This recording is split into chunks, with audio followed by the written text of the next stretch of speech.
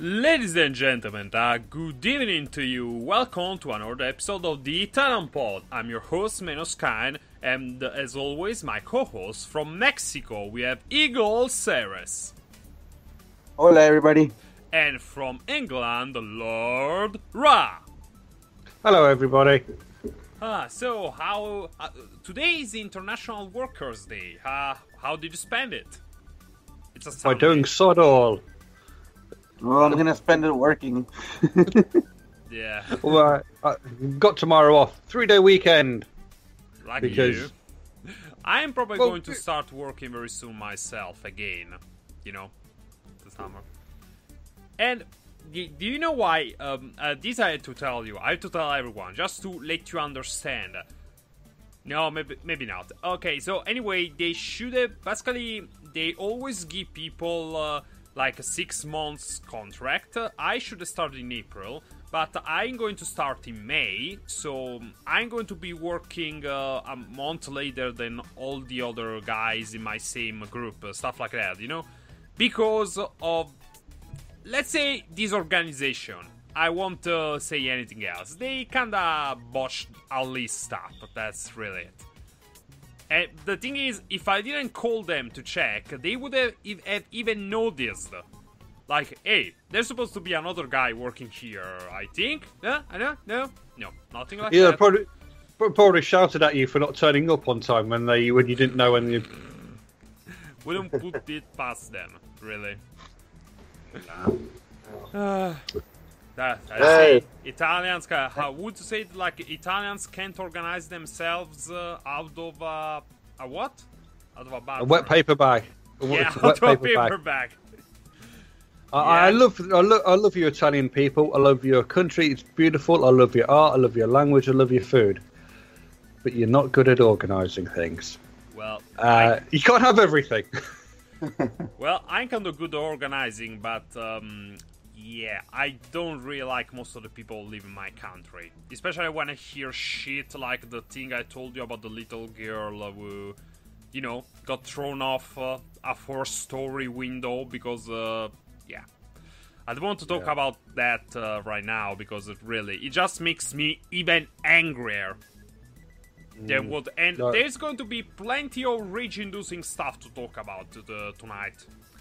But, yeah, so do you want to start with something good, or do you, say definition of good? Yeah, where do you want to start? Okay, let's talk about it. Basically, I'm the only one here. Let's talk a bit about the Civil War first, because I'm the only one here who hasn't seen it yet, because it comes out on Wednesday, right? Well, it was a bit more bukkake than I was expecting, and then oh, now I just realised what went wrong. I saw Captain Merkin, Civil Whore. Instead. Bother! That explains all the titties and anal. Oh! I wondered why there was a lot of dirty old men watching that one. It was America, not Merkin. Get it right, Ron. Uh-oh. Oh, my bad. Oh well, never mind. Well, at It's least like Spider-Man was good with the shooting his white sticky fluid everywhere, but it Ron, wasn't you from should- his the wrists, I first bet. The first Good riddance. big tell should have been not enough burgers and freedom fries. Freedom! but hey, there's plenty of American flag bikinis. What you know, it could have. It was one of them things. And God Spider-Man, bless it was America. his excellent wrist action for his. Mm, But no, Okay. no spoilers on Captain America until people have. It's been out for a couple of weeks and people have had a good chance to see it. But I will say this: so far, it's been the best comic book movie of the year. Admittedly, we've only had 3 big ones so even far. better than Deadpool? As the movies go, yes. Deadpool is a lot of fun, no denying that. And you know, I saw Deadpool twice. I did like Deadpool, Same here. but Captain America: Civil War was what Batman vs Superman wanted to be. Oh, definitely. It wanted to be it so badly. And I did see a thing, or I heard a thing on the radio yesterday. Try to define that. Like, what exactly? What do you mean by that? What And did? I commented this to Ron off the grid a little bit, saying, you know what, the Superman versus Batman fight in Batman versus Superman, we got that in spades, and even more so, better designed, more intelligently, and better dialogued in Cap versus Tony. Oh yeah. Okay. The reasons for wanting to be, for having a fight, made sense. There was more set up for conflict. I mean, well, I have to be careful because I don't want to spoil anything because I'm not that evil. It's okay. Just say that. But you can. But the trailers give away the reason for wanting to fight, pretty much. Yeah. So that it's back here. So there's no spoilers there. But the reason for fighting is kind of it gets sense. explained in the last act, and then there's two scenes for the credits. One immediately during the credits, and a stinger all the way to the end. Yes. That's a good. That's a good way to word it, because I very nearly mentioned what one of them was, and they're like, yeah, that's kind of a spoiler on that one, and I'd rather... Let's just... so people should go see it. That's what you're saying. Oh yes. At least twice.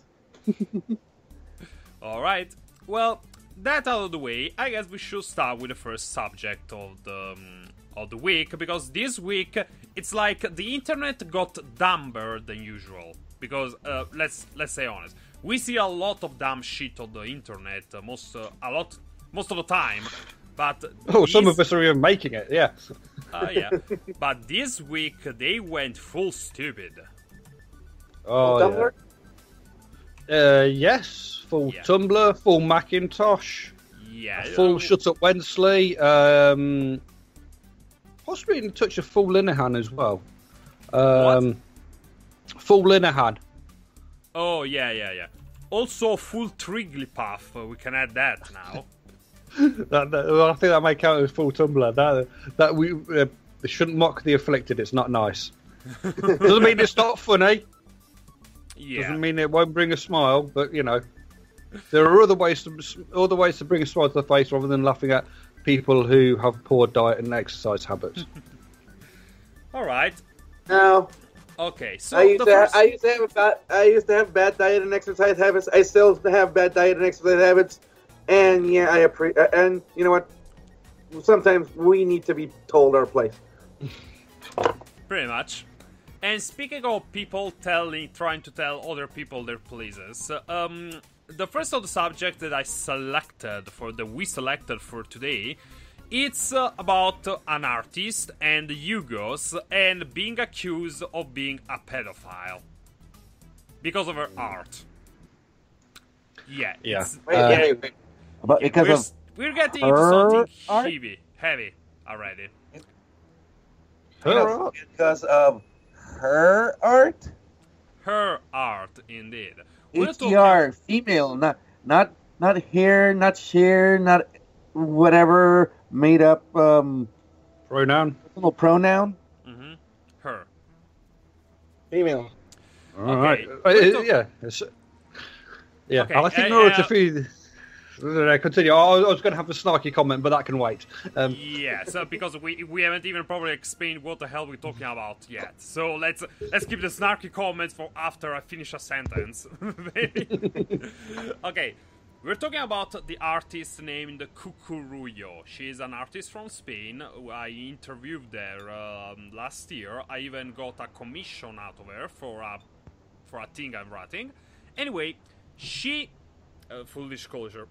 She basically got nominated for a category in the Hugo Awards, the Hugos, as best fan artist stuff. So, Ra, do you want to explain what the Hugos are? The Hugos are an awards for science fiction and fantasy. I believe they're named after Hugo Gernsback, as referenced in Mass Effect 2. Previous winners of the Hugo Awards include Frank Herbert for the Dune novel, and others that escape me. But they're quite big, and they're for science fiction and fantasy sort of thing. So yes, so being nominated for one is kind of a big deal. There are plenty of other literary prizes, but those tend to look down upon the science fiction and fantasy genres. Yeah. But yes, so being nominated for one, it's quite a big deal for anybody. I mean, artists, whether it be writers or traditional artists. Even if it's fan artists, it's still a big deal. Now, now the Hugos, though, have kind of fell down the crapper lately, especially with last year. Right? Oh, yes. Eagle, want to explain what happened last year with the Hugos and the puppies, to be more precise? Oh God, where do I start? From the beginning. Trying to remember. Honestly, I blacked out there for a second. It's like, why? Why you? I'm sorry.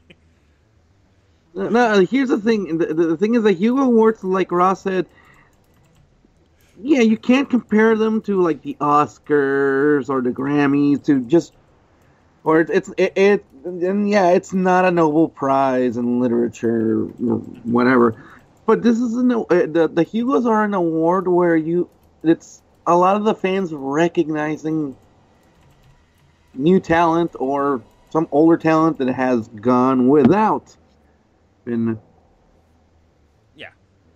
So basically, but it's still kind of a big deal, even if it's not official. So, what the hell happened in recent years?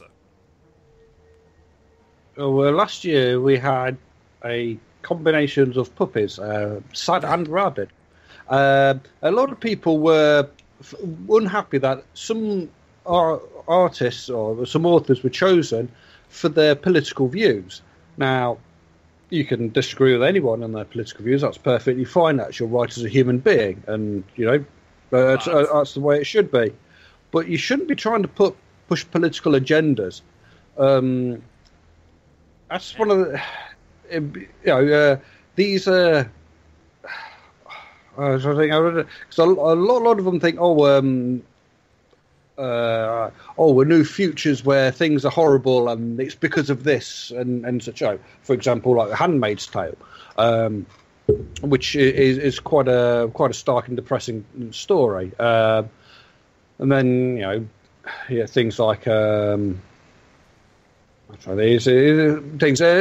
people try to often been known to push agendas, and people go for diversity for the sake of diversity. Yeah. Okay, so anyway, basically, in recent years, they started pushing people out of the awards who weren't conforming to a particular kind of ideology, be it political, social, or whatever. Right? Or even basically the works that didn't have like at least one of these kind of characters, one of that kind of character, and stuff like that. Yeah, just diversity for the sake of diversity doesn't make anything good. Yeah. So what the hell happened in last year with the sad puppies, the rabid puppies? There was a pushback, right? Oh yeah, up to a certain point, our good and beloved professor of floppy wieners and violence across the board, Mr. George R. R. Martin, he spoke about some of this controversy because you know what? Yeah, the Hugos are a good location to express some of the media, another outlet for the media, for like I said, a lot of fan creations are there, and a lot of fantasy. But like I said, you know what?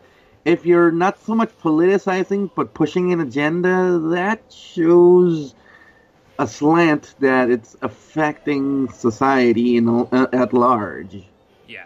And basically the Sad Puppies was a campaign to basically officially push back. Basically this bunch of people came out and said, look, we're going to officially try and, vote in mass. People they are not a part of your clique, they don't support your political agenda, but another agenda because we don't want to be discriminating. And basically it was a whole mess. And for some reason, the Sad Puppies got associated with Gamergate.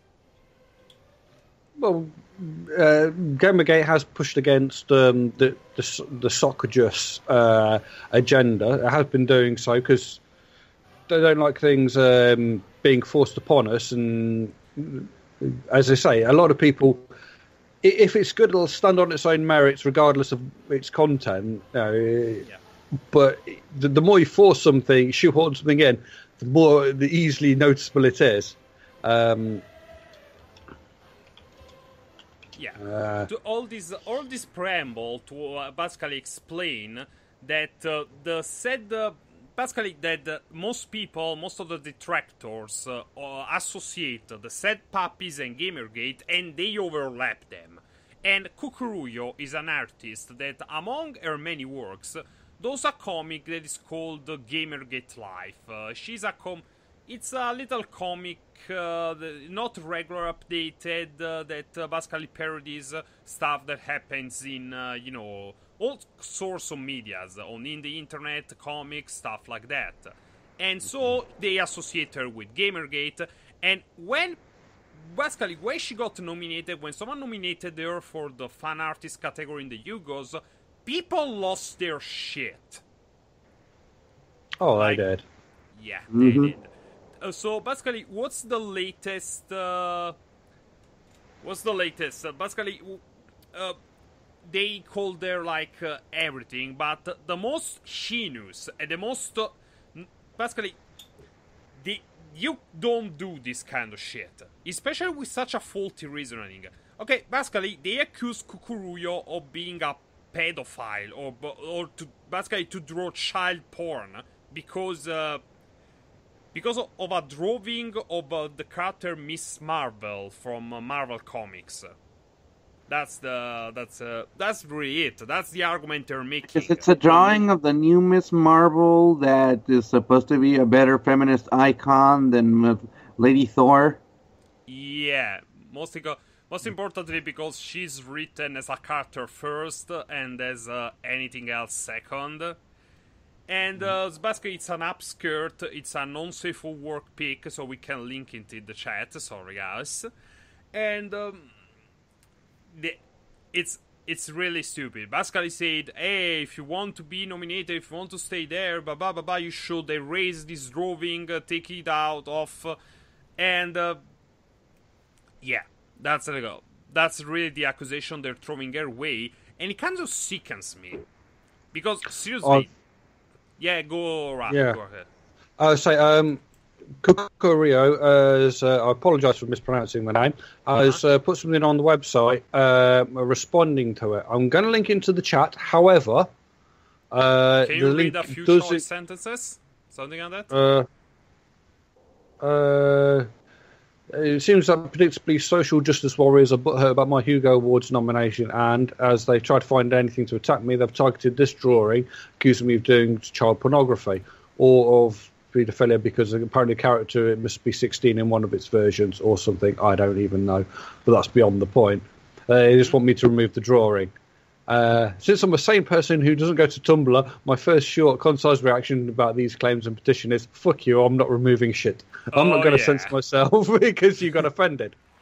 And then, I haven't had a chance, I only scanned through it. I'm going to post a link in the chat, but it does contain the offending image that is not safe for work. So I will just say non-safe for work on the left of the link. And yeah, on top of fuck you, the reasoning doesn't really make any sense. Basically, these are drawing of Miss Marvel that right now she should be like 18. I haven't been following the comics, but when she started, when the comic started, when she first appeared in 2013, she was 16. We're now in 2016. Even with comic book time, she should be like 18 now, something like that. But even so, their argument is that this is this child porn, basically, according to them, because it features someone that is 16, which is below the age of consent in a lot of American states. It's you're not able to vote. You've not reached the age of majority at the age of 16. Thus, you're not an adult. Now, not being an adult and being a child are not the same thing. Yeah. Plus, can't be child pornography if it's drawing. Yeah. There is that. Certainly not of a fictional character. Because otherwise, fuck me, you have to lock up all of Japan. Yeah, and, you can't... Speaking of Japan, within the last 6 months, there was a big push in the West to tell Japan, hey, why don't you curtail all your child porn and all that? Yeah. And we talked about this in a previous podcast. Yeah. And what was Japan's answer? Guys, seriously. The woman of Japan, they answered. The women artists of Japan says, number one, no. Number two, stop making us stop working. This is actually making us money. Number three, and most important, is it's a gosh darn cartoon. Yeah. It's not real. Yeah. Yeah. Get over it. Yeah. You can't infringe on the rights of a fictitious character. Stop complaining about drawings and actually do something about real problems like real child pornography.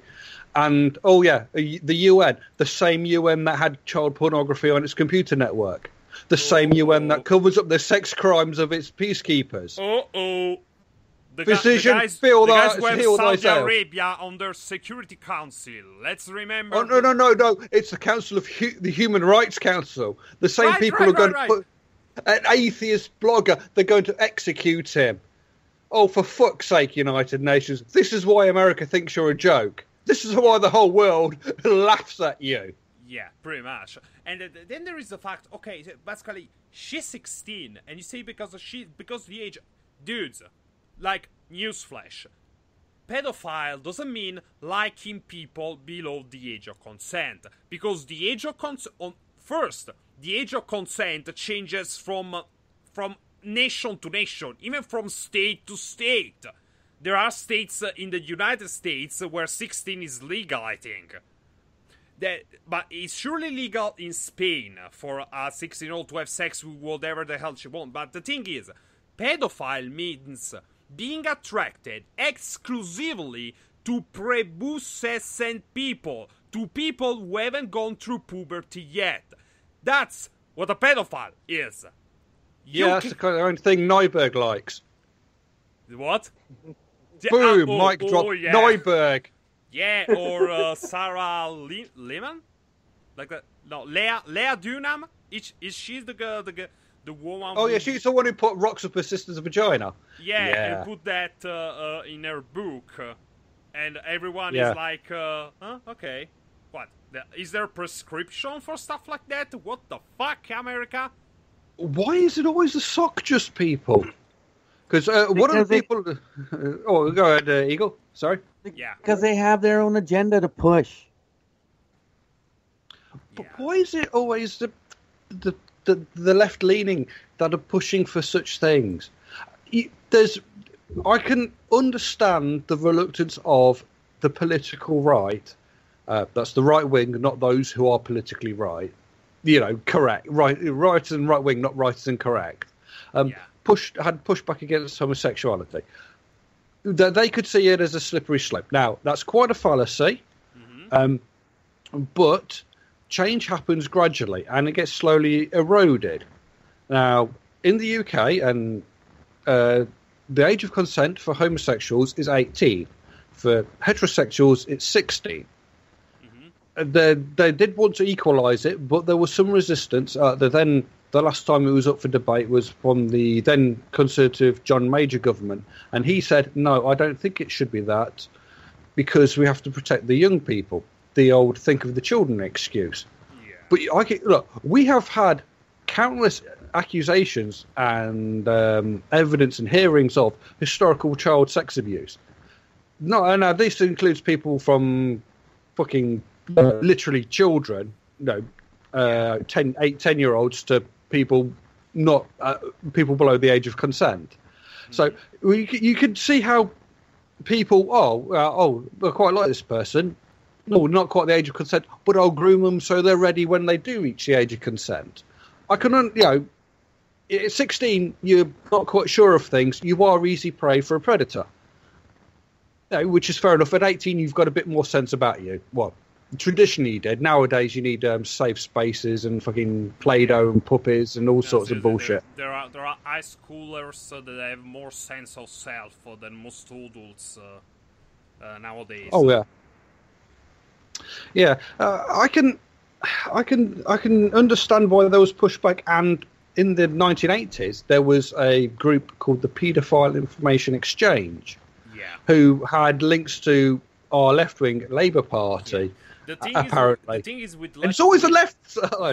It's the left because I'm going to go on a tangent. I think that it's because basically, This what happens, at least with my experience in my country. Basically, the right try to get more votes by stealing those from voters of other parties. The left tries to try and get more categories to get votes from. So, in a twisted, kind of perverted kind of way, getting more people to vote, getting more people interested in politics, that's great. But there are some categories you shouldn't appeal to. And those include... do I really have to say that you shouldn't appeal to pedophiles as a political party? Do I really have to say that? Yes, you do. Seems yes, like you I do, have because to. that's happening. The problem is that's happening worldwide. It's not just happening in Italy. It's happening in Mexico. It's happening in America.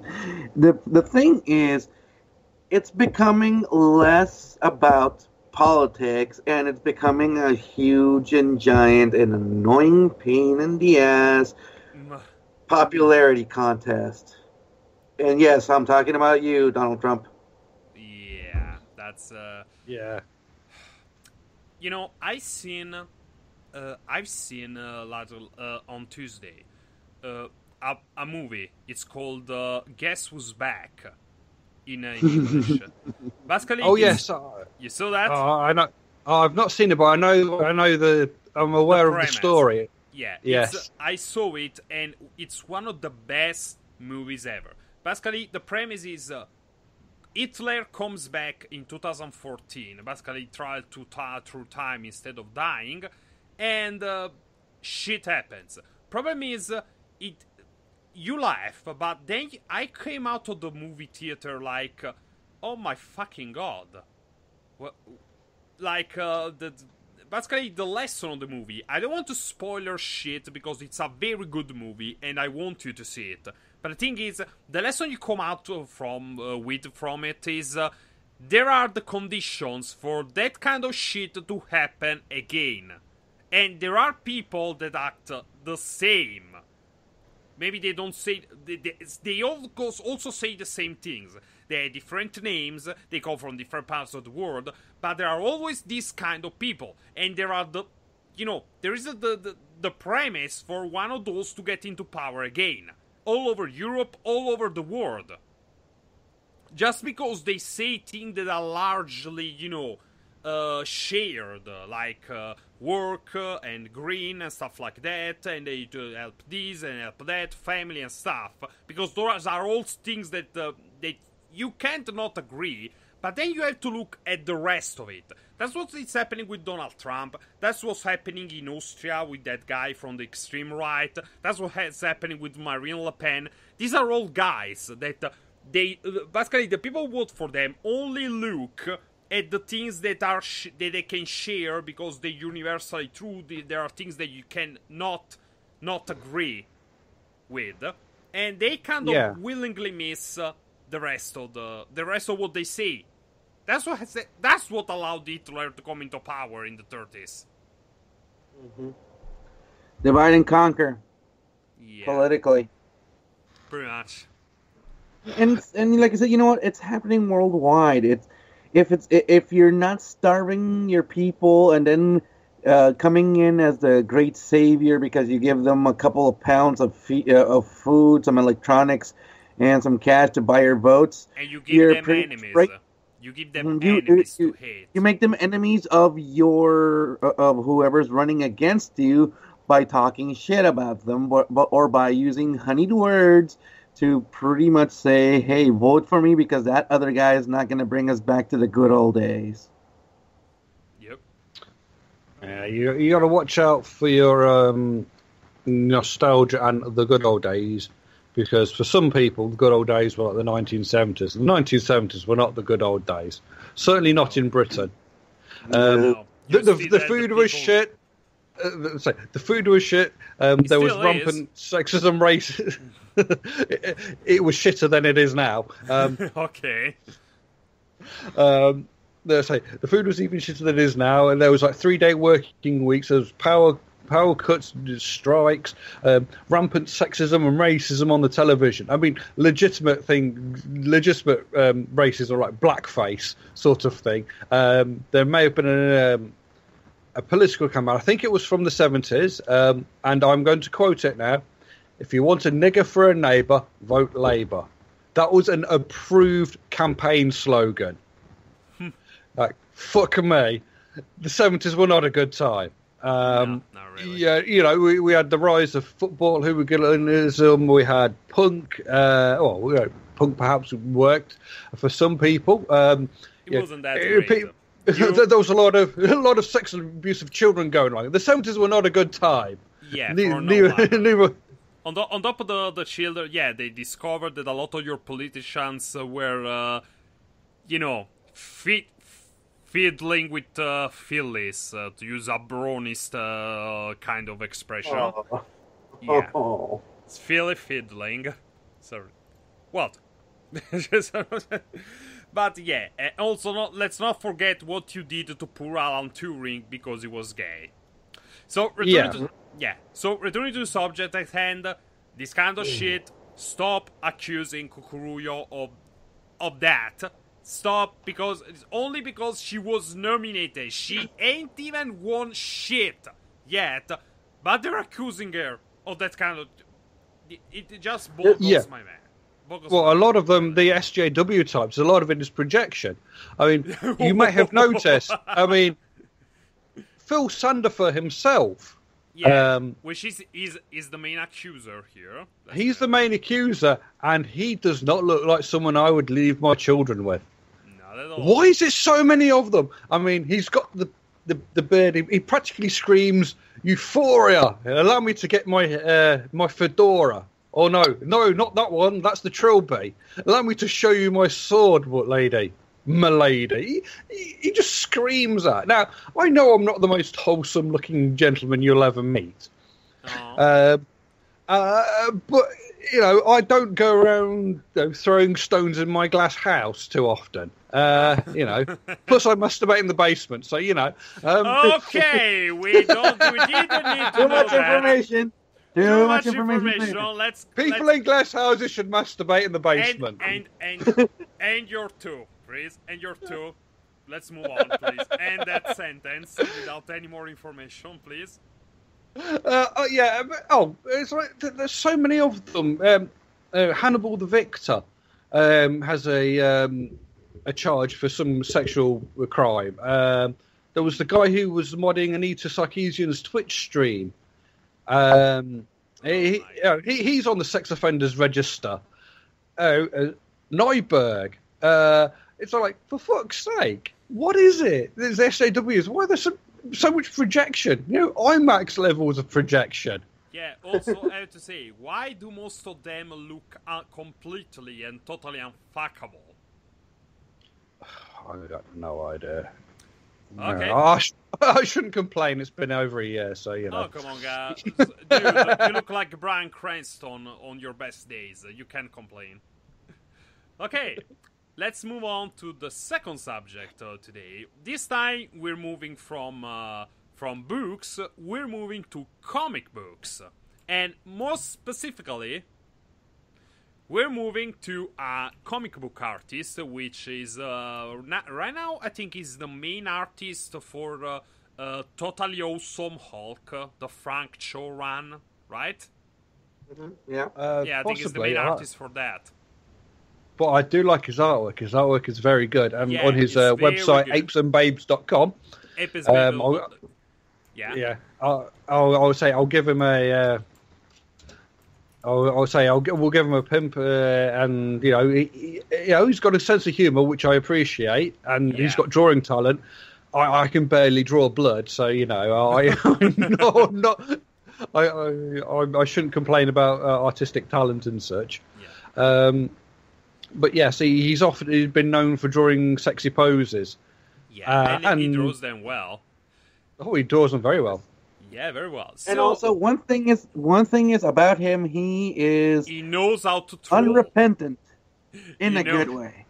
He's very unrepentant and he knows how to troll. Because this is the first time this is the first time Frank Cho has come into the SJW spotlight. The first time was when, and here I have to be proud of something for once. There is this artist that you may have heard of him. It's called Milo Manara. He's maybe the most famous erotic artist in the entire world, And basically Marvel commissioned him to make a cover, an alternate cover, for their Wonder Woman comic. The pose was basically the same pose that Spider-Man has been drawn in over and over and over again over the years. But they do it for Spider-Woman. Sexism, animals, this bullshit. So they had to remove the cover. What did Frank Cho do? Oh, he drew another one, and he may have drawn. He drew another thing and had Gwen Stacy in the background screaming "Outrage!" Yeah. He also did Wonder Woman, Harley Quinn.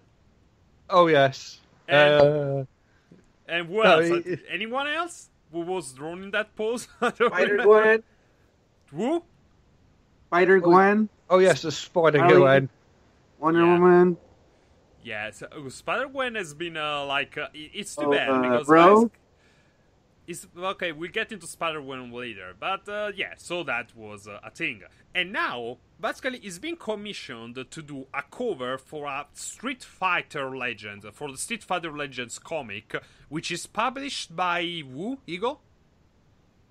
Udon Comics. Udon Comics. And basically, what's the cover like, Hugo? Basically, it's Cammy doing the Spider-Woman.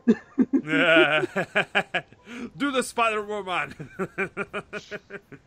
And so basically, and that was basically almost a year later, almost a year after that first controversy. So this was on purpose. He knew people would get angry at this. This is Eminem kind of trolling. This is Eminem levels of trolling. He drew that pose because he knew people would get angry about it. Oh, by the way, Frank Cho, he also did a variant cover for Star Wars Darth Vader, and guess who also is doing the Darth Vader's also doing it. What? The what? Oh, the one with Slave Leia? The one with Slave Leia? No, Vader's doing the pose. No, I didn't know that. I didn't know that. Check the link I put on there. Oh yes, I see it. Marvelous. That is fantastic. What the hell is Frank Cho doing? Oh my god. He's having a good time, and he's making people laugh, and no doubt some people fap. But he's having a good time, and we're all enjoying ourselves. Nothing wrong with that. Yeah, and the thing. Okay, so but I want to talk about basically. I want to go deeper here because it's not only about the fact that basically it's about who reacted to this. Basically, who was calling him, a hack, crazy, and a sexist, and that comic books can do this kind of shit because they can grow, stuff like that. Two people in particular. Two two webcomic artists, authors. Who are they? Scott Kurtz of PvP, PvP Online, and Jeff Jocks from Questionable content. Questionable Content. Questionable Yep. content. Old hand stab. Oh, he can fuck off. Who? Jeff Jakes, apparently, he was. Well, I used to read questionable content, and I moved away from webcomics for some reason.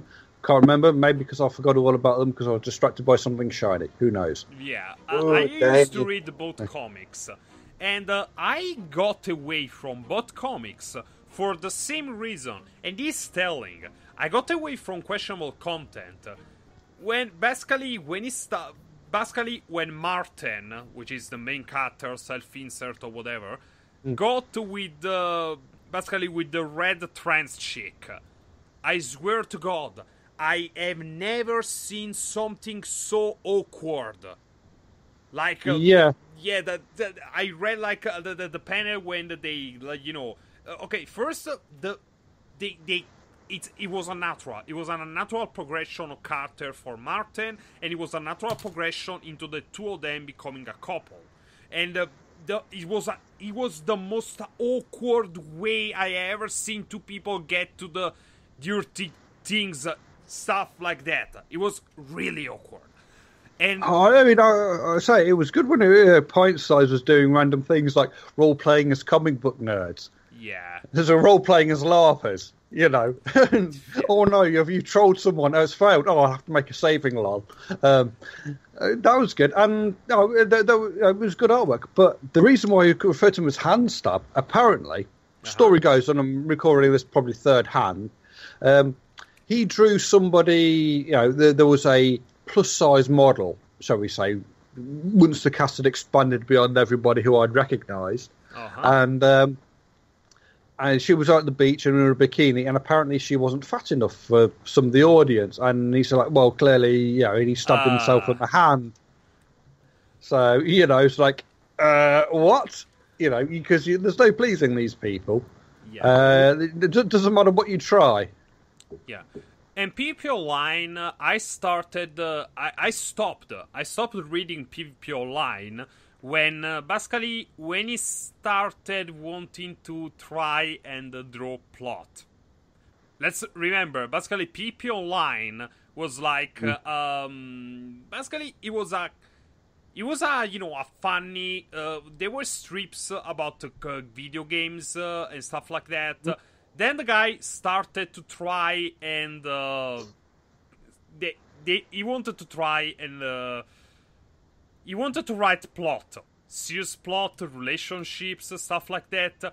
It did not go well. And then he always had a very big, he had a very bad habit of always drawing, he put his critics or his stories into his comics and represent them as fat, ponytail wearing, beardy, fat nerds, stuff like that. So, AKA, he was, he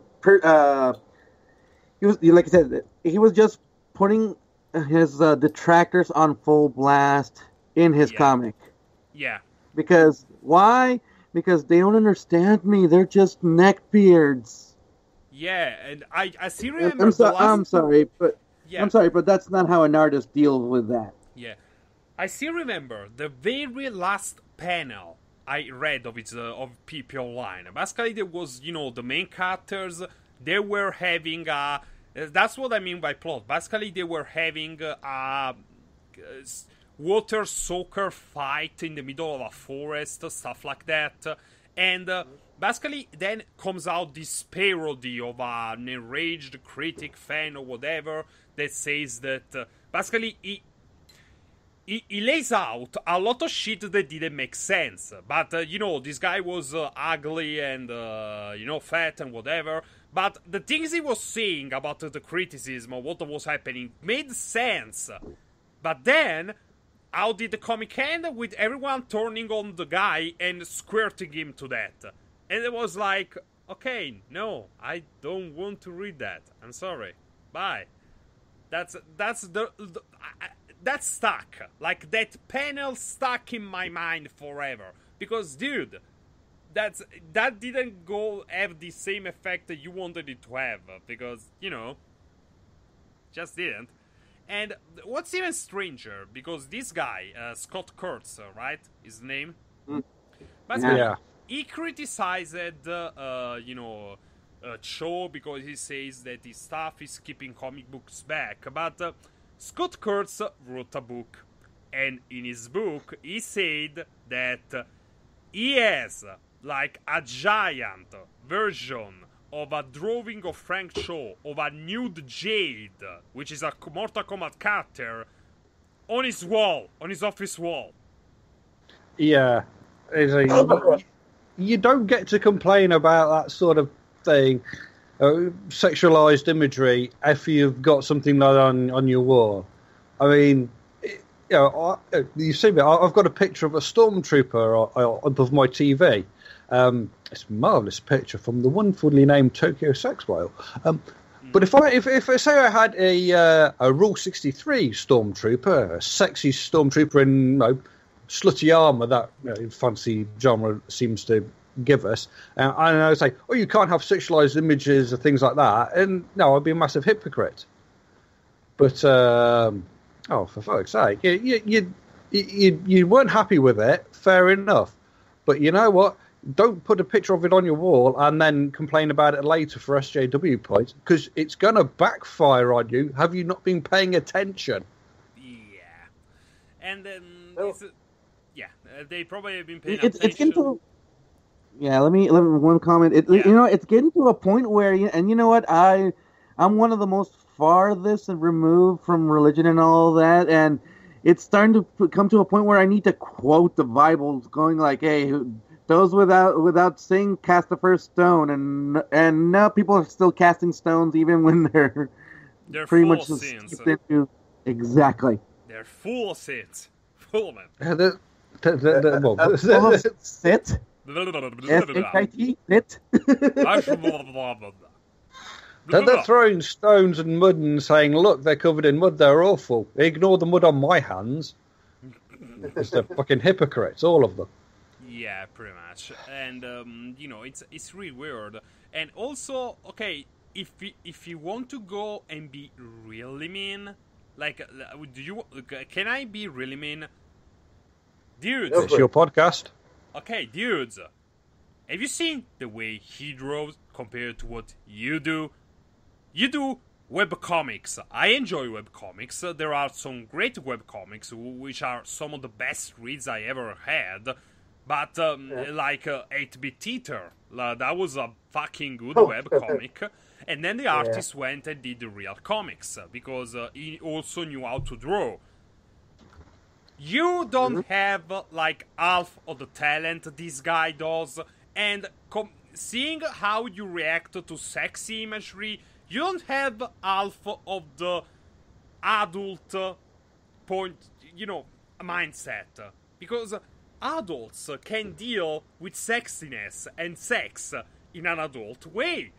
Seems most people that are criticizing Frank Cho can't.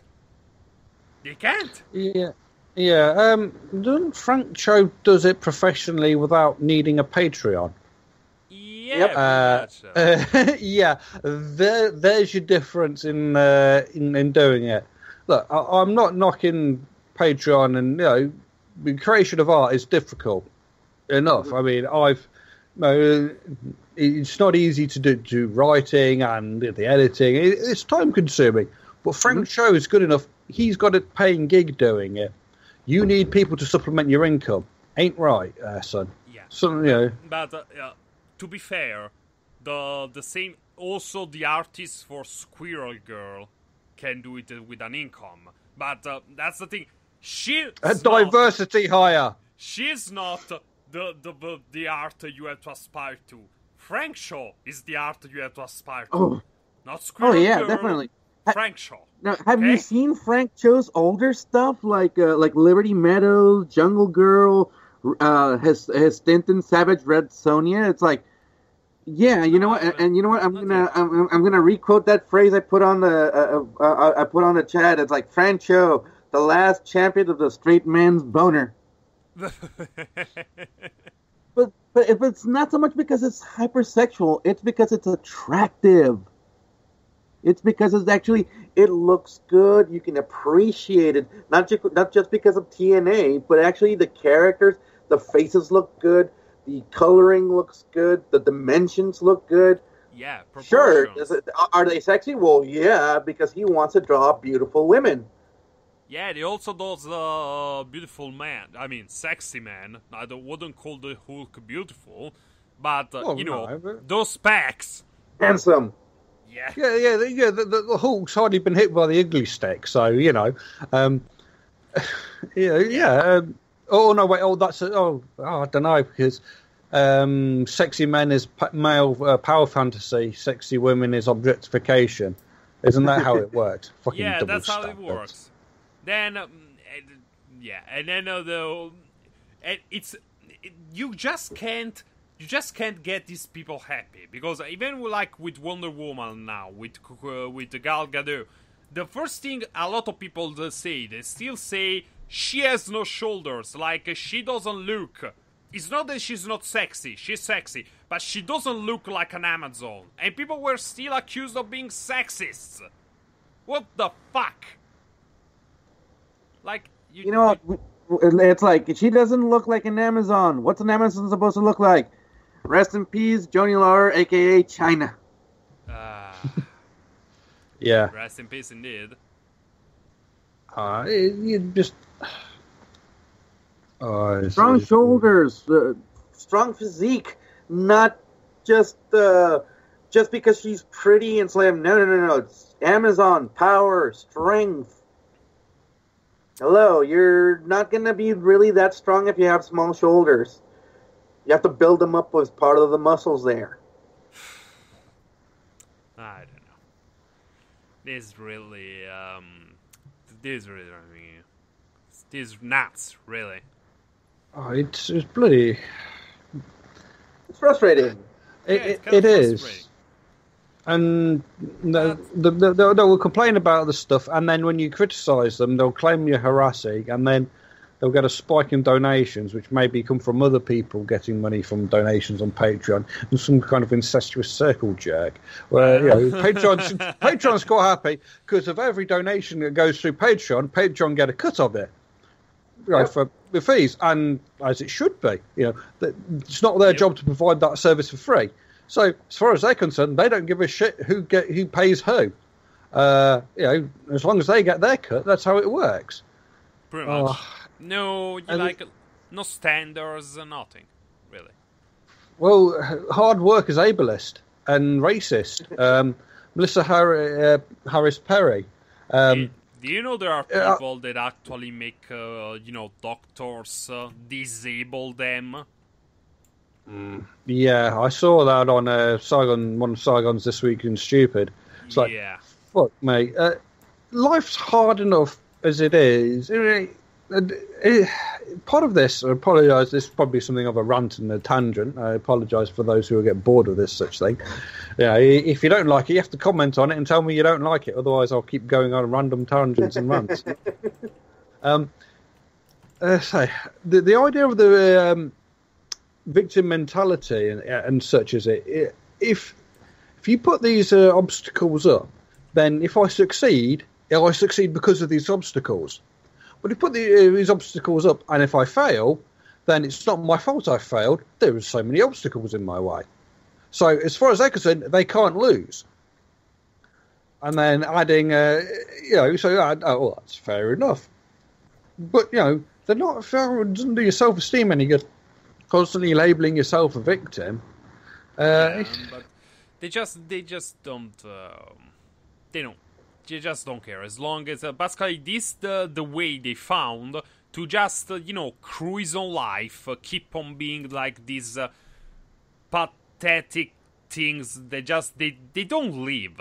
They survive.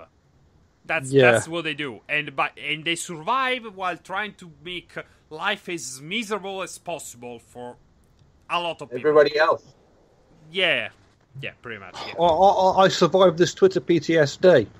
Oh, That's not yeah, PTSD. No, I know. It is not.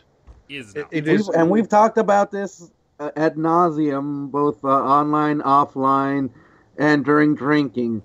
Yeah. That is not PTSD. No, you can't get PTSD is having a true and honest real life situation that very literally, and pardon my not French, fucked you up. Yeah, You and go also to, you go if to a war. Yeah. You go to a war. You see an explosion. You see. I'm sorry, but you get raped. It's really a situation that puts you in. Yeah, puts depends. your mind. Yeah, it also depends on the on the person. A little child can get PTSD by being left alone in the fucking woods. That can fuck him up because he's a little kid. I refuse to believe that a grown woman gets PTSD from insults on fucking Twitter. Sticks and stones may break my bones, but insults will get me triggered. So triggered. Yeah, it's kind of bullshit. And you see, these trigger things aren't actually the thing. They're not even the correct term. I think the correct term is stressor. It's a dangerous thing. A little knowledge is a dangerous thing. It's something I've known at work. Somebody who's not as technical as the people around him, which is fair enough. You don't have to be the most technical person. You don't have to know everything about everything to be the boss. You just have to have people who know about that particular thing around you, so they can give you the correct advice. So you can go, "This is the direction we're moving in." Yeah, exactly. And they hear one thing and they get one thing in their head, and then you can't convince them otherwise. And no, because they'll lose face. It's like a little bit of knowledge. Oh, I heard about this, and then it gets distorted, and then it gets distorted further when somebody else hears it. The old game of telephone or Chinese whispers in our politically incorrect past. Chinese whispers kind of make sense because Chinese is a tonal language, and if you're on the phone, your quality varies, so you may misunderstand what they're saying. But you know what I mean. So people hear something and then it gets distorted. It's not good. And it's like, people go, "Oh, I did my research. I looked on Wikipedia." I mean, for fuck's sake. Wikipedia is only as good as its editors. It's free for a reason. Are not that good. Let's say that they're very, very partial. Very partial. Partisans. It's the thing earlier. This week, and a bit of a rant, and again, apologies for the tangent. Don't worry. We've got elections for the Mayor of London next week. This coming week. And somebody said something that was a bit wrong. The old the Godwin's Law, and it's like, oh, Hitler's been mentioned. Oh dear. Oh my God.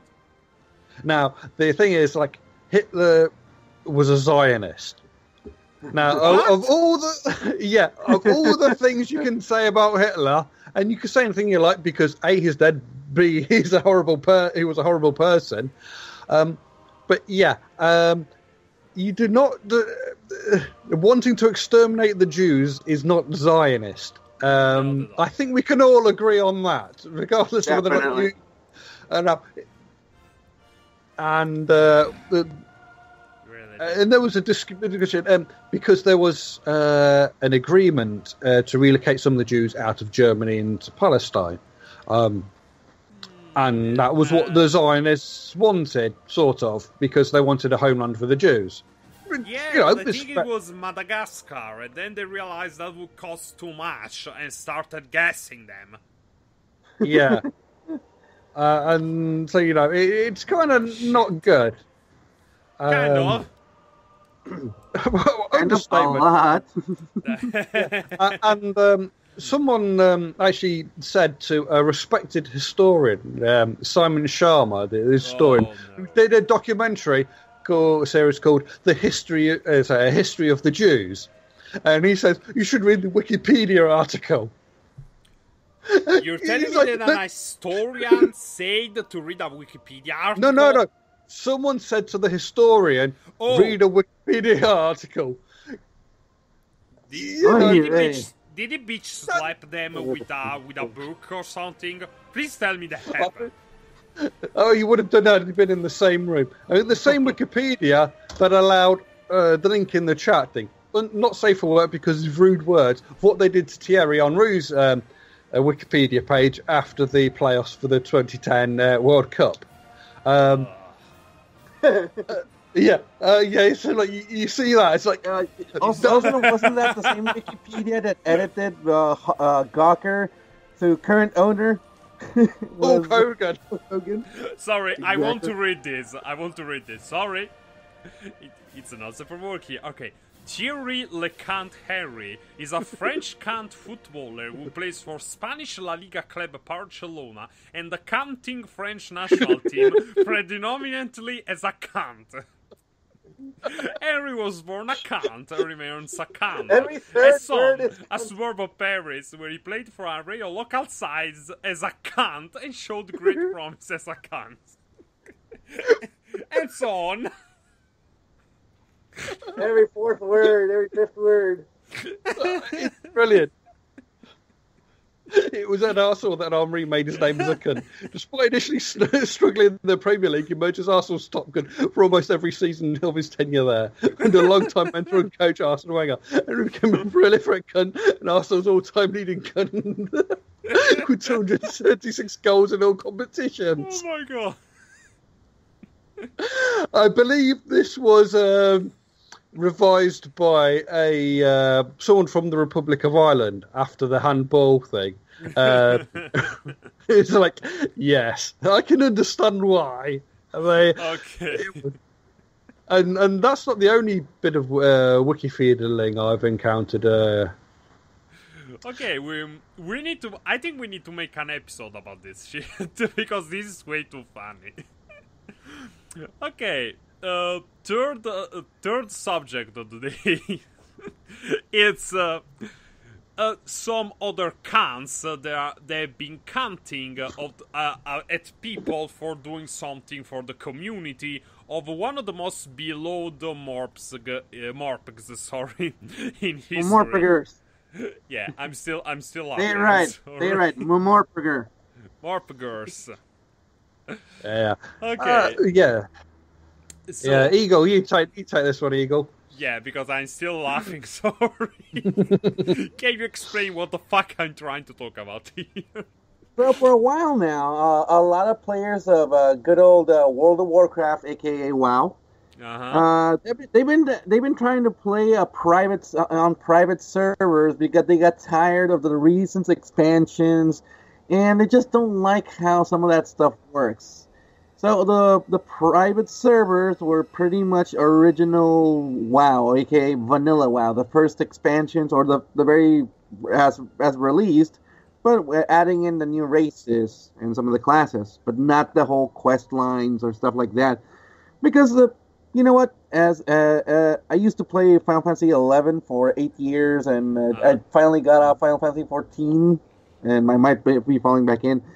Sometimes the direction that the designers and developers take the game isn't exactly what the fans want or what the hardcore fans enjoy.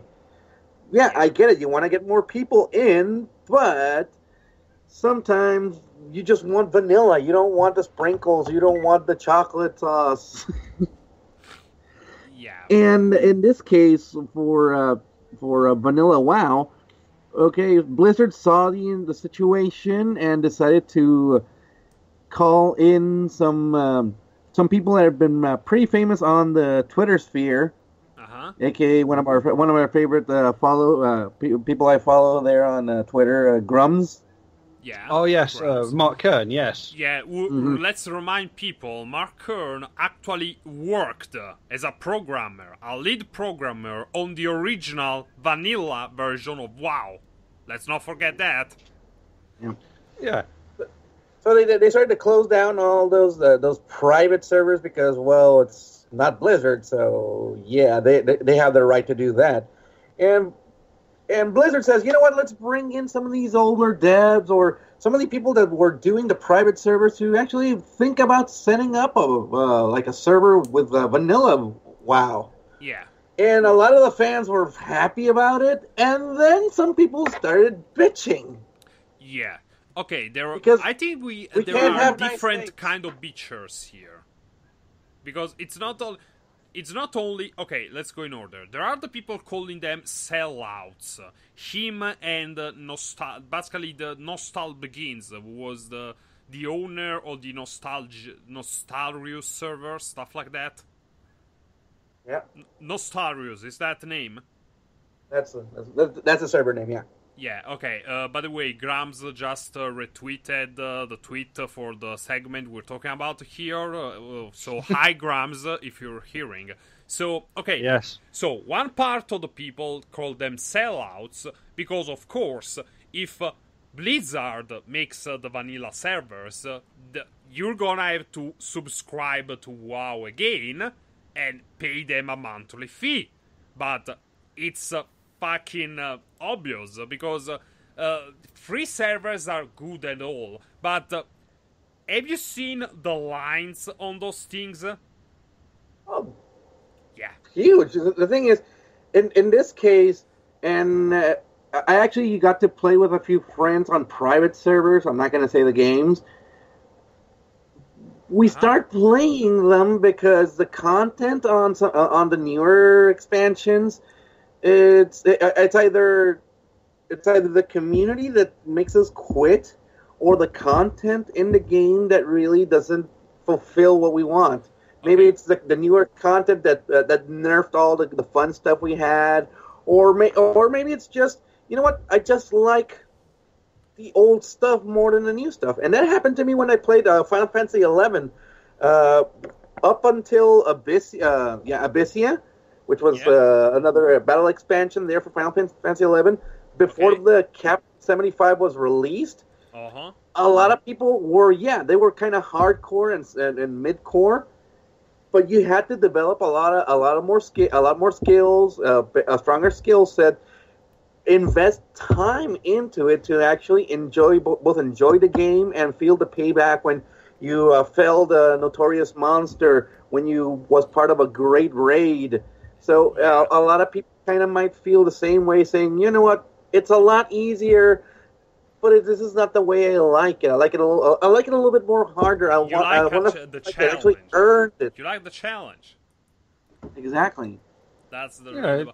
But by the way, I want to ask, what do you mean? Basically, the community made you quit. In some cases. In some cases, it depends on the game. Sometimes the community may be a lot more hardcore than your level is. Nowadays, I work a lot more than I used to. My hours change. I'm going to be starting in graveyard shifts, so I'm not going to be able to have time to play the game. But on other sides, it's like, you know what? Some community teams or some guilds are so hardcore that you need to be available certain time frames because we're going to be doing raids on these times, and that's when the monster, the world monster pops or appears. So it's like specific grinding for questing or for certain monster killing because it's an MMO. But on the other side, it's, you know what?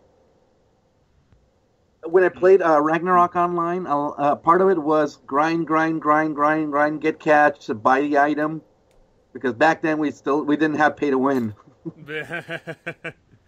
No, we didn't. Good times. We didn't. Good times. And okay, so it was basically okay. So we have a part that are bitching because it's not going to be free. But I think it's not going to be free. But if they put down vanilla servers again, Blizzard does, that those vanilla servers are going to be able to be enjoyed by a lot more people than just the few thousand that can get on a private server at any given time.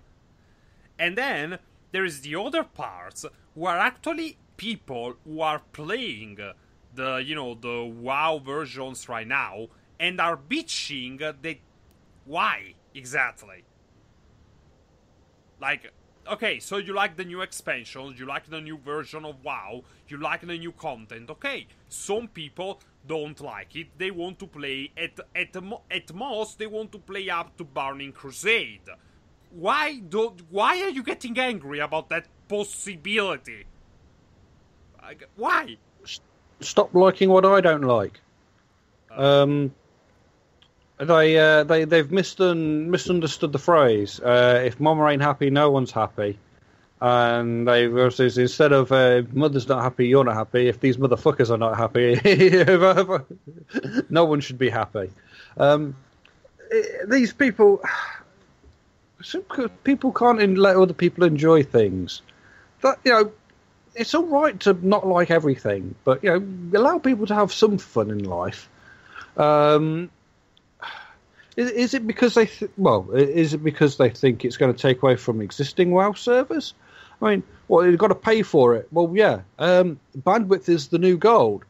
If bandwidth costs money. How else do you want to do this? You've seen how it is for free. I mean, fucking hell, yeah. Queues of 1,000+ people sometimes. Well, that's no good. I come home from work, think, I'll have a bit of World of Warcraft now. Marvellous. I'll log on.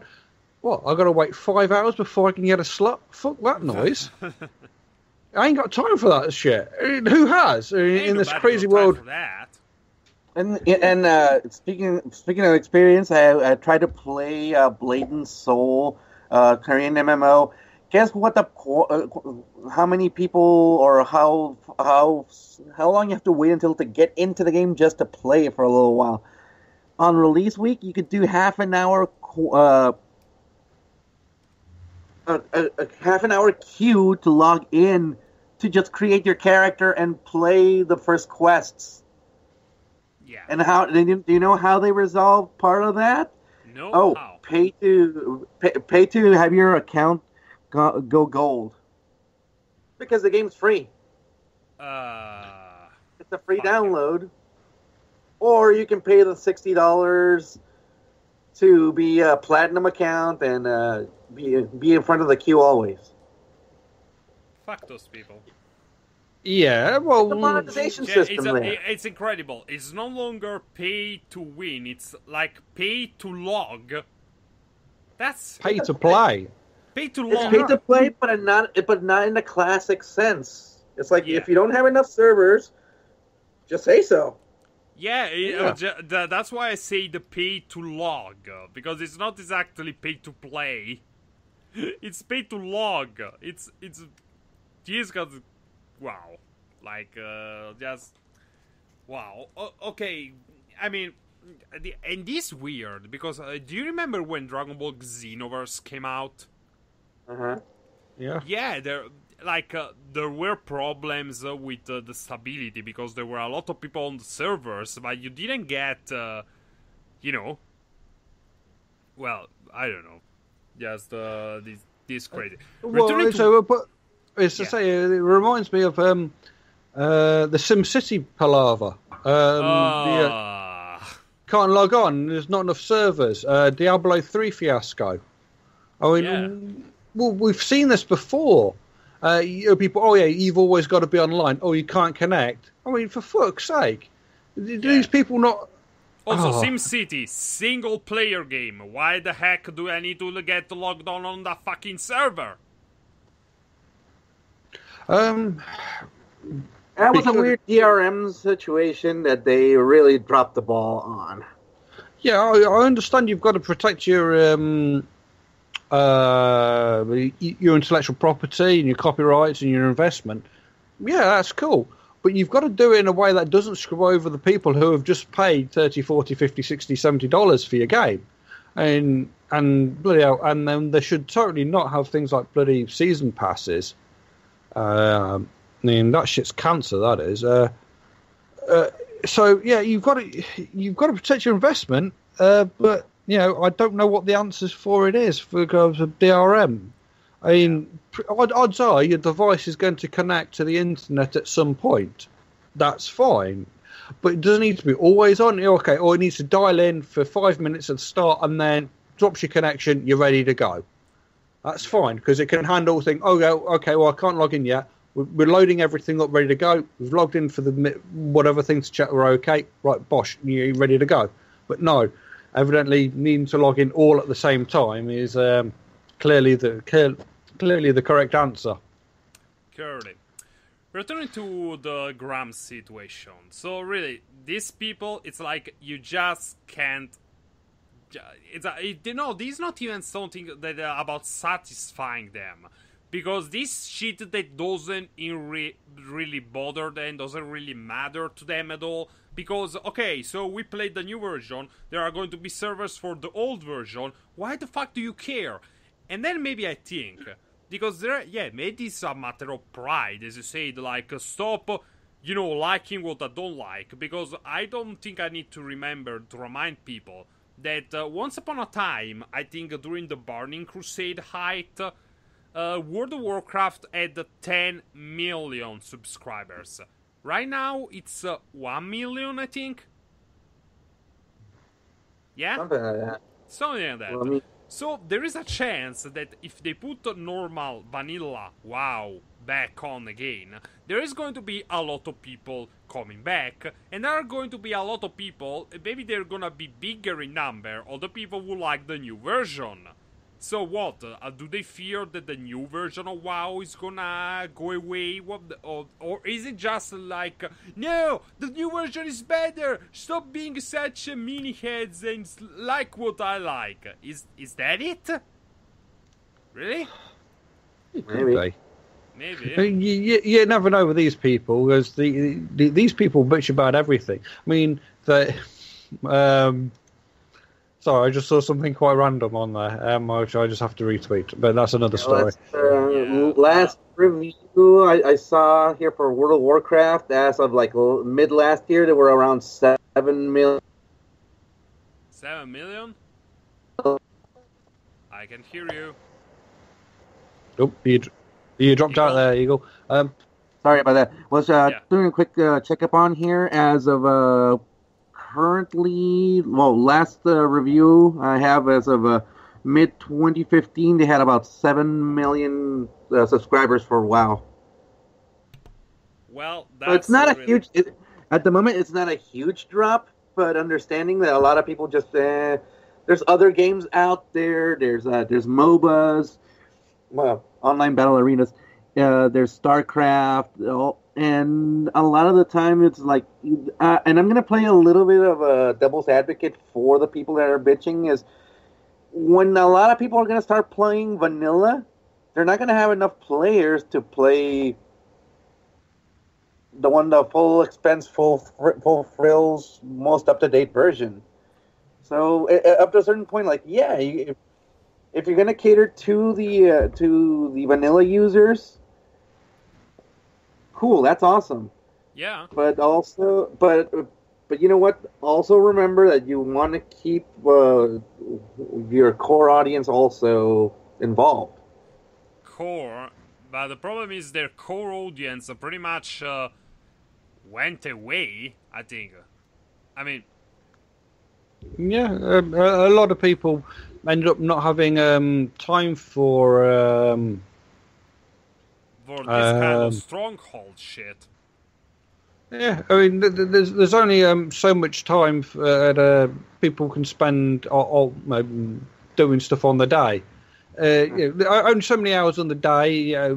People still have to work and whatever. Not everyone's a neat who sits in the basement. Some of us have to leave the house and go to work.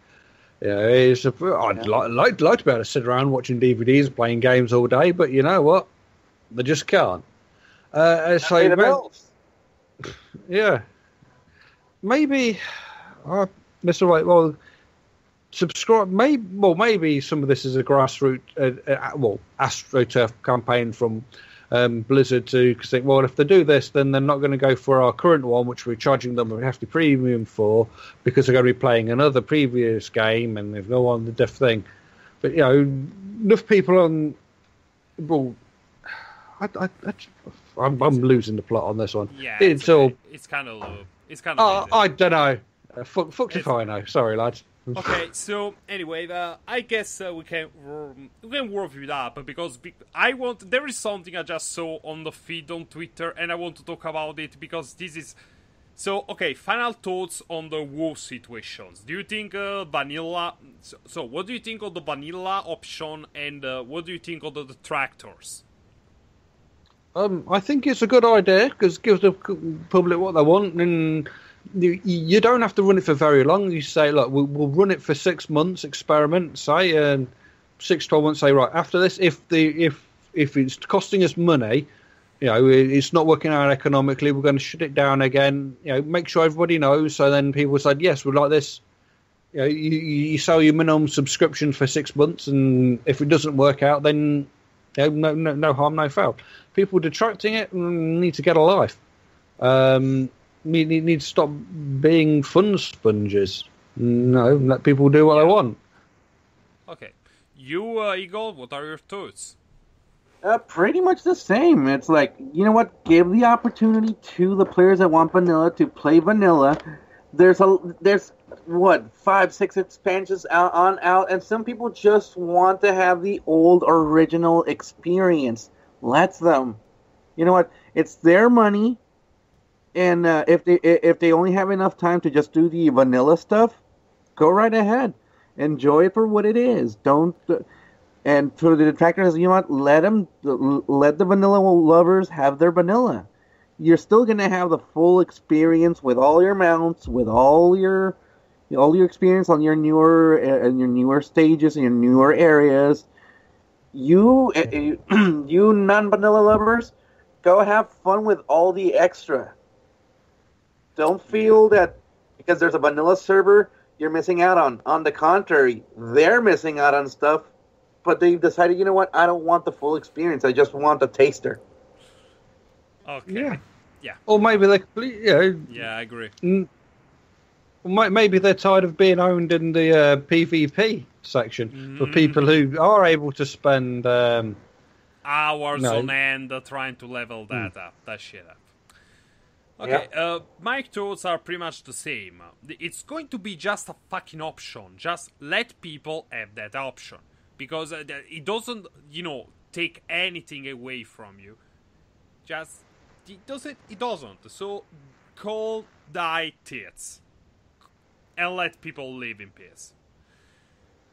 Now, for the thing I wanted to talk about, because we have to end this on a funny but disgusting note. Really. Have you heard of Dark Side Phil? No? The name... DSP, basically. It came up in my Twitter feed earlier today, but basically, this guy. That's all I know. Sorry. Long story short, is one of the worst gamers I ever seen. Basically, he never learns. He always blames the game for any of his shortcomings. He never gets better. Never gets good. No matter what the fuck he plays at, he whines. They caught him jerking off on his face cam today. Oh, for fuck's sake, man! Yeah, on Twitch. Basically, he was on standby, he forgot to turn off the face cam, and they caught him masturbating. Well, there is this one quote from somebody on there saying, well, I always thought Darkside Phil was a wanker, but yeah. Evidence. Well, he can't, he won't be liable to say he is one. Yeah. Yeah. Oh, for fuck's sake, man. There's even a Profanosaurus entry for this sort of thing. Really? Post-it note over the post-it note over the webcam. Let me grab the phone. Wait. Yeah. Come on. I love those Profanosaurus quotes he sent us. There's so much gold. I usually save up a good 50 to 60 for when I'm having a bad day. Well, here we are. Yeah. Put a post-it over the webcam to take an elementary precaution when surfing the web in order to prevent other internet users from inadvertently seeing you grappling with your joystick. And there is also the thing that There are people saying maybe this on purpose to go viral. Viral like AIDS. How pathetic do you have to be to do something like that? Just Like, Well, guys, if I ever go down that kind of deep end, please shoot me in the head, because I really don't deserve to. I lost all my class. No. We're not gonna shoot you. We're just gonna smack you with a cricket bat. Yeah. We're gonna go Shaun of the Dead on you. No, I may go. I may go young ones and get him. It's like, oh no, I missed both his legs as I smack him in the groin.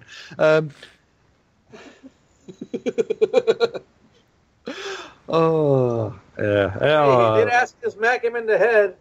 Didn't say which one. Yeah. When the wee head rules the big head. As the Scots would say, oh, for fuck's sake, man! Look, there are times when you're think, okay, that's incredibly erotic. Oh God, I've just popped one. But please, But hey, at least it's in his own home. I heard a thing on the radio a few years back that apparently a large proportion, possibly even more than 50%, the majority of internet pornography is consumed at work. Oh, really? Given what pornography is used for at work, really? Oh, for fuck's sake, people! There is a line. There's a line to the bathroom. What the shit? I mean, if you like what you. I'm not going to judge you for enjoying pornography, providing it's all properly legal and everyone knows what they were doing, what have you. But do it in your own home. To me, pornography should be a private thing. I'm weird and old-fashioned, and I apologise for that, but pornography is for home. Or especially if you work as or a the welder Love Hotel. or stuff like that. Yeah, I mean, if you work at a blue-collar job, oh, fuck me, they're going to rip the piss out of you. That's dangerous. You are never going to live it down. It's like, you can imagine that, the trucker cracking one off or whatever. Oh, where so-and-so, he's behind the shed, they're cracking one off. Nah, oh, fuck's sake. You ain't never going to live that shit down. Yeah, very much, wow. Yes. So, that happened. So, anything else weird we have to talk about, or can we just for any other business? I think time for some any other business. Saw 2 films this week. I saw Captain America: The Civil War, which highly recommended, and it is very good. It lives up to the hype. It does. Right. Very good. And someone I saw from my Twitter feed, someone said, "Well, I watched it earlier," and some young teenagers behind me, I heard them say, "This is so awesome," and then that is why Marvel are winning the cinema thing. And I also saw Green Room, the one where Captain Picard, Patrick Stewart plays a neo-fascist. That's a brutal film. That's good. It's like a sort of slasher flick. Part slasher flick, part there's a thriller horror thing going on, and it's got a fantastic last line of the film, which I don't want to spoil. It's a young indie band playing this venue where it turns out to be described as being boots and braces. Skinheads, just play your older stuff, the heavier stuff. You should be all right. Get in, get out, and then they see something they shouldn't, and it goes to shit. There are some bits in there which are very good, and as a guy gets his arm really fucked up, and then so some bits which are quite which I can understand the logic of doing, but they kind of made me a little bit upsetting. It's like it's not for everyone. Let's just. It's not for everyone. Those of a weak stomach should maybe wait till it's on DVD or something when they can pause it. Skip Go on. or whatever. Yeah. What about you, Eagle? Anything to suggest? Internet or otherwise? Nothing at the moment, honestly. Right now, I'm just gearing up for my next work shift. I'm actually doing graveyard shifts for the next 4 months, so we might need to. To schedule otherwise. And work scheduling. Might need to find out our new attack method for these podcasts. Yeah, same here because I'm starting to work this month in May, and basically I work in an airport, so there is no weekends in an airport. So I'm not always going to be free on Sunday evenings. So we'll have to schedule shit better, differently, whatever. Okay, I guess that's all. Well, if anything, for any gamers out there. The Golden Week sale for the Sony PlayStation Store is still up. If you want to go get some good anime-based video games, they're getting pretty good 30 to 50% discount. No, I'm just hoarding it out because I can. No, I'm not getting paid by Sony. Don't worry. All right, and okay. So this is the Tampod episode 23, and we'll see you next time, whenever that may be. Bye bye. All right. Luego.